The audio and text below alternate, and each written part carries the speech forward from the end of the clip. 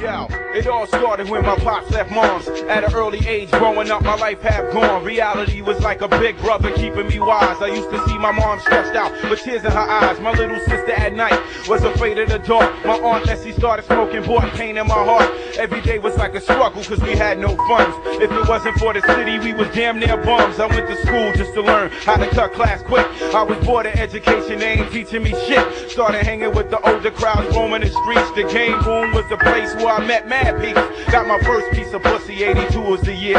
Uncle Mookie was the trunk, always passing me beer. British Walkers was the shoes that I couldn't afford. I wish life was a tape that I could press fast forward. Playing spitball with sis, cause we had no games. Grandma spinning change just to buy rice grains. When it came to selling drugs, my man Trey had his own. Until his face got blown by the corner payphone. You see, my lifestyle was poor growing up in the slums. Always fronting like we happy when it came to the crumbs. My fam tree was infected with a deadly disease. No money, no jobs, no college degrees. What? It's so hard in this world. It's so hard in this world. No money, no jobs, no college degrees. What? It's so hard in this world. It's so hard in this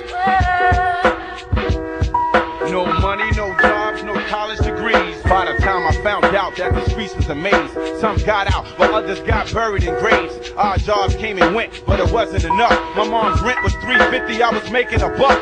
Cold nights, no heat, had to turn on the stove. One blanket on the bed, had to sleep with our clothes. Things happen for a reason, so I made up a plan. Since I'm the man in the house, I had to bring in the grands. My first thought was to run up in the store real fast, take the cash out the register, be out in the flash. But in the back of my mind, I hear my mom do say, son, never fall victim, cause crime don't pay. My little sister started asking why we living like this. I couldn't answer cause society was getting me pissed. Took a pull off a spliff to release some stress. I guess living in the ghetto really makes you depressed. If you notice how the system got us packed like rats, then you know why the poor blacks act like that. The whole moral of the story is that life is a blessing. Whether you here for the day or return to the essence. Set example for the kids, cause the kids don't know. Even seeds need soil for the plants to grow. But if the soil gets spoiled, then the crops turn bad. Cause nobody really cares about the problems you have. What?